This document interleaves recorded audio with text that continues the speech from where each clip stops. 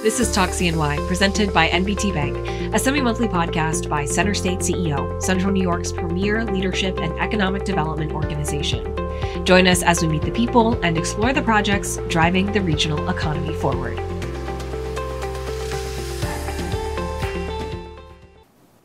This is Talk CNY, presented by NBT Bank. I'm Katie Zolkowski, CenterState CEO's Director of Communications and your host for Talk CNY.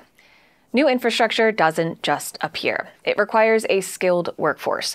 So as Central New York grows, we'll need more people in building trades careers in order to construct and maintain all that we'll need. And to grow equitably, we'll need that workforce to be representative of our entire community. Historically, women and people of color are underrepresented in the building trades.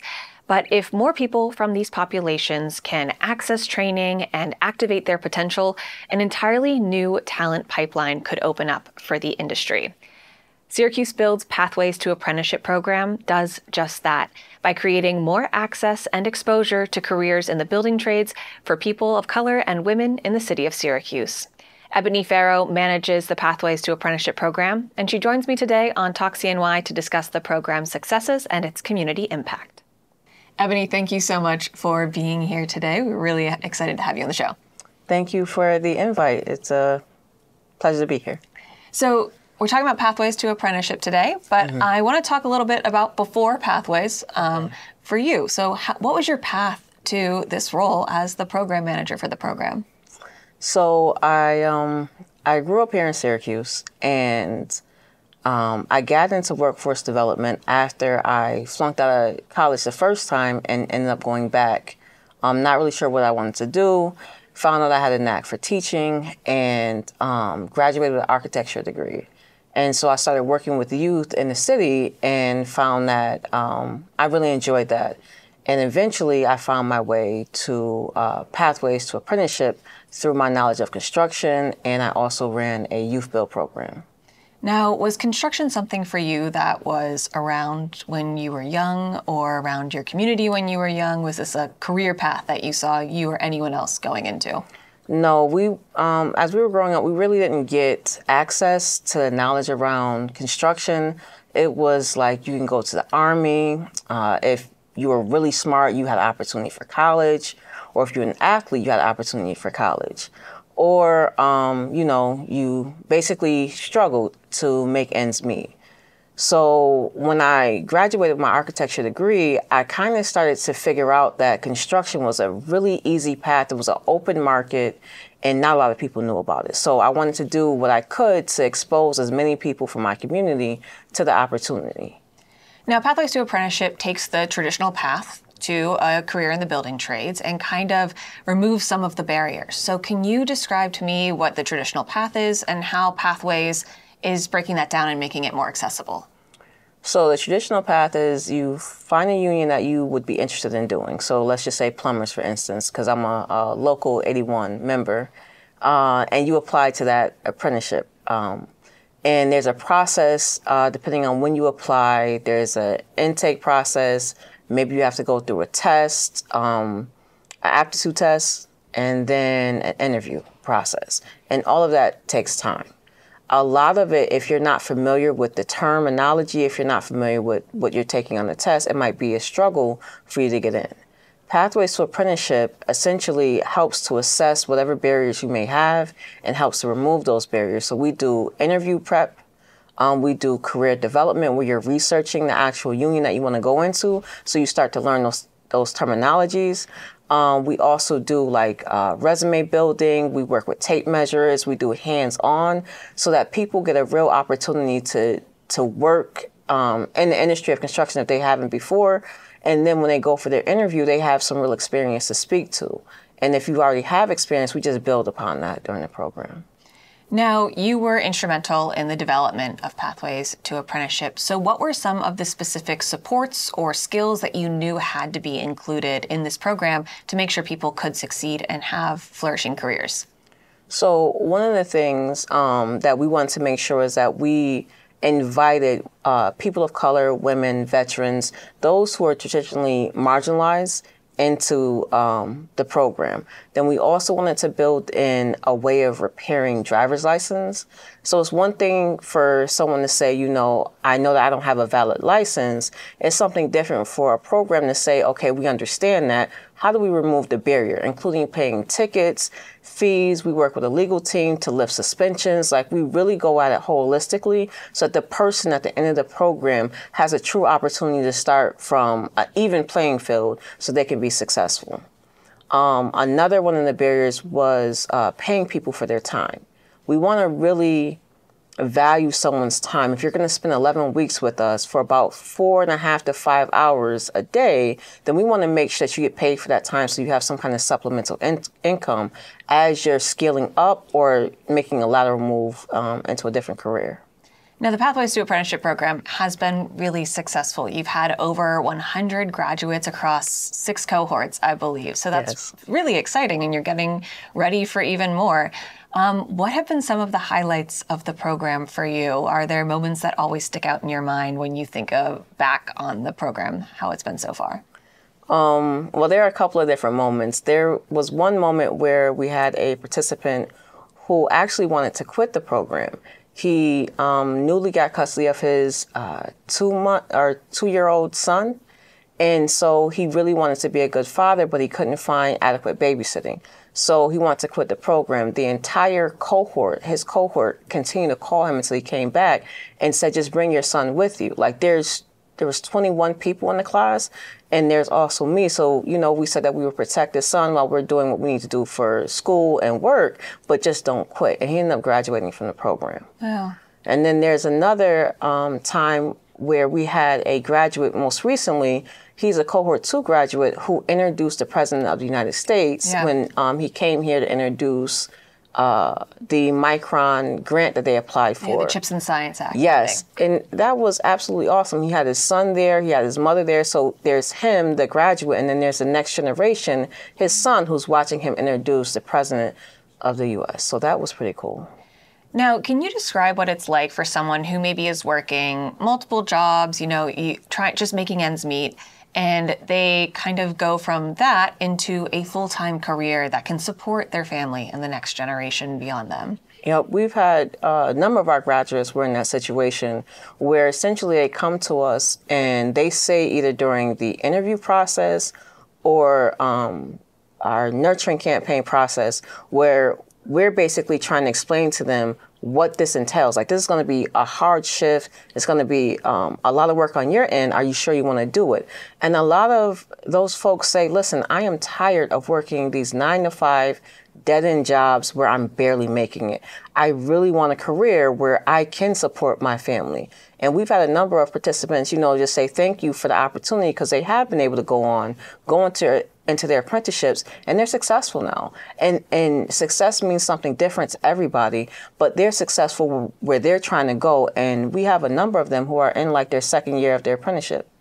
Now, historically, women and people of color are underrepresented in building trades careers. Why is it so important that our building trades workforce look like our entire community? Because that is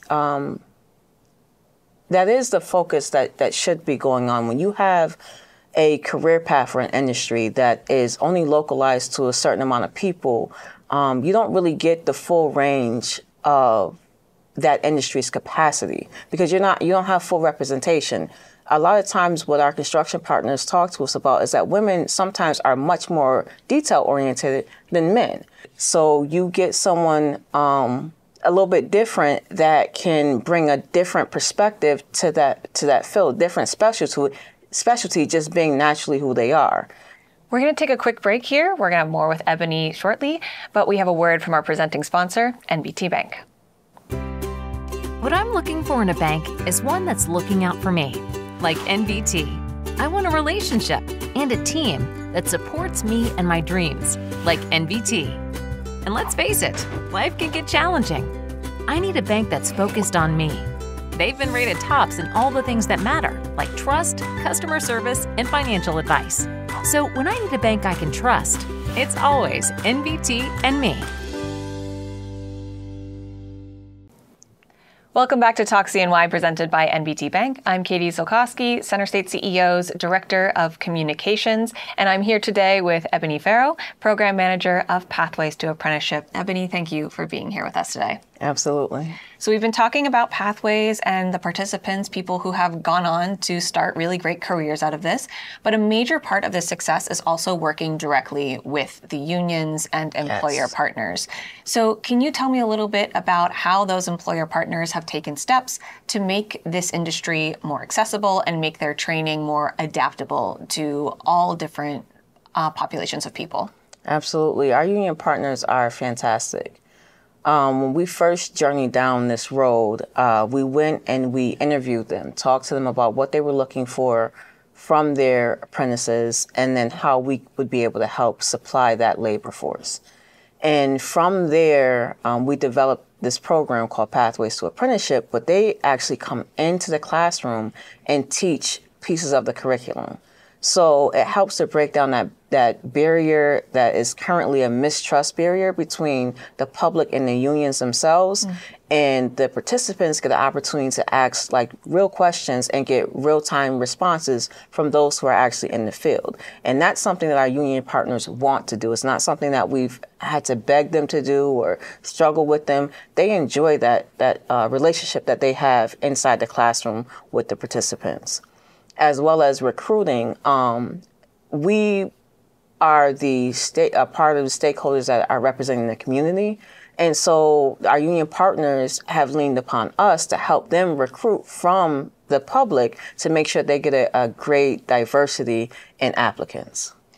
Now, this is a new-ish undertaking for unions and employer partners. I'm sure before this they were not teaching or they were not being active in a recruiting process like this. So what have you heard from them about this process? Anything to share that they have shared with you about certain things that have opened their eyes to different maybe barriers in their industry, or even just about new opportunities for their own careers? So I can share a story. We had a union partner who came in, and we do a lot of, how do I put it, career development that also acknowledges the culture diversity or lack thereof on the union side. And so we were having a really candid conversation with the participants, and the union partner stayed for the conversation because class ends at 8 o'clock at night. He stayed for the conversation. At the end of the conversation, he shared that at first he wasn't really sure what to expect, but after that conversation, because it became political, he said that a lot of participants share his same view on politics, and he wasn't really prepared for that. He didn't know to expect it. And it wasn't to be disrespectful on either end. He was just really appreciative that he stayed and seeing that he could have conversations with folks who were from different backgrounds but shared the same political views as he did. And there were some who disagreed, and that was welcomed as well. It was a safe space to have those conversations. But those are some of the things that happen in real time when Pathways is taking place. Now, like any industry, the building trades are also not static. So things change throughout the skills needed and what you all need to do. So how has Pathways to Apprenticeship adapted throughout the sort of course of its cohorts in order to meet the needs of this industry? So we are currently building in more certifications so that those who are coming out of the Pathways program have even a better leg up to get into the unions. Depending on which union they want to go to. So, for instance, instead of just doing an OSHA 10, we're now going to ramp up and do an OSHA 30. So that when they go into their union apprenticeship, they don't actually have to take that over. And if they need to be sent out to a job that requires it, they can be sent out even faster because they're coming in with it. Just to maybe even back up, I mean, for someone who's listening and not familiar with the union process, I mean, can you tell me a little bit about what it's like to enter a union and all of the different qualifications and skills you need in order to be successful? Yes. So the union requires that you are age 18 minimum, you're able to work in the U.S., have a high school diploma or equivalency, and are willing to work in the industry of construction. I pause there because it's really important for people to understand that this is hard labor. This is not sitting behind a desk. although that can be difficult as well on your body. But this is like carrying 50 loads upstairs, bending over for 8 hours a day, dirty, it's hot, the building isn't built yet, so there's no AC. So this is tough labor. So your willingness to actually work in different environments, and then be teachable, because you're taught by different people in the industry. So your ability to take criticism and be able to shift and move is going to be important. So. And then once someone goes through Pathways to Apprenticeship, what is kind of their next step after they graduate, or anyone who's entering a building trade industry? Gotcha. So during the program, we have our participants apply during program, so we can walk through the application process, and it cuts down on the delay between graduation from Pathways and indentureship into their union. So once you get the application in, you can either be interviewed, or there might be an aptitude test of some sort. It could be a performance test, it could be an academic test, and then you interview. From that point, you're ranked on a ranking list. And let's say you're ranked, number 10. You may get accepted into your union faster than if you're ranked number 20. And so once that happens, you get acceptance letter, you sign your indentureship papers, and now you're put onto a list to be able to be sent out to work. So depending on what work is available depends on how fast you get sent out to their actual job. And then there's also a instructional component to your apprenticeship where you're learning inside the classroom. So there's a lot going on for Yes. both participants and for unions to, create this workforce. And for anyone driving around Central New York right now, I'm sure that they can see there's a lot of construction work going on. How do you see Pathways to Apprenticeship playing a role in our growing future? I mean, to build up this workforce that we'll definitely need. So Pathways to Apprenticeship is looking to expand. Currently, we're taking on classes of 30. Soon we would like to run 2 Pathways programs simultaneously, so we have about 60. But we're looking to help bring the community to the front door of the union, so that they can then bring them on as apprentices and as journey people to make a much more diverse and robust industry. Along with all of the work that's happening, the unions themselves need to increase their own capacity. So Pathways is helping to build out other pre-apprenticeship programs to assist with that, not just here in Onondaga County, but in a couple of other counties as well. So can you expand on that a little bit more about the growing programs that you have coming down the pipe? Yep. For example, we have Oswego Pathways coming, and we also have Tompkins Pathways coming as well. So you're growing a lot, and this is not just, one type of construction that you are teaching and giving people the skills to do. Can you tell me a little bit about what kind of skills and trade unions people who graduate from Pathways to Apprenticeship can enter? Yes, so we have our IBW partners, which are electricians, plumbers, Local 81. We have operating engineers, painters, bricklayers, our ironworker partners. Then we also have our carpenters and our roofers.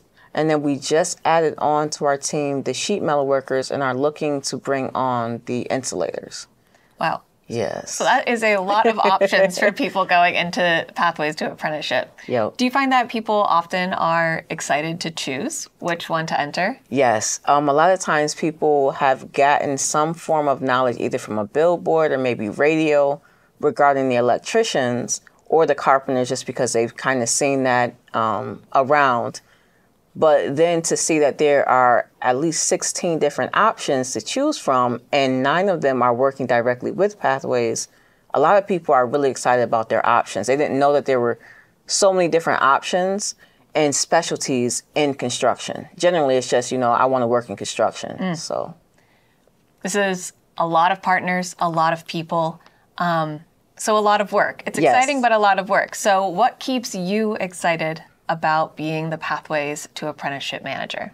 The variety, the excitement around meeting new people, doing my part to essentially help as I can, help to remove barriers, give people a different perspective on how to see things or how to deal with different crises. Like, it is a very dynamic career choice for me, and I absolutely love it. Plus, these success stories at the end.